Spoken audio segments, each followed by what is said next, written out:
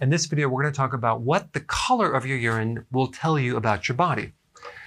Normal should be straw yellow color, okay? If it's clear, that means you're drinking too much water. If it's darker yellow, that could mean you're dehydrated. You need to drink more water, or you have ketones in the urine.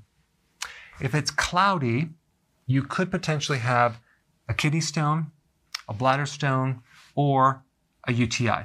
And if it's foamy, and I know this is not a color, but I wanted to bring this up, you could potentially have protein in the urine, which means that your kidneys are leaking protein. Okay, it's not filtering. There's some kidney damage going on. If it's fluorescent yellow, it could be that you're taking synthetic B vitamins, okay, and your body's trying to get rid of them. If your urine is red or rust color, it could be blood, beets, or berries that you're consuming. Now, if it's blood, it could mean that you have a kidney stone, or a UTI, or a prostate problem, or let's say you just got done running a marathon. That can actually create some jarring, especially if you have a kidney stone, but even if you don't, it can produce some blood in the urine.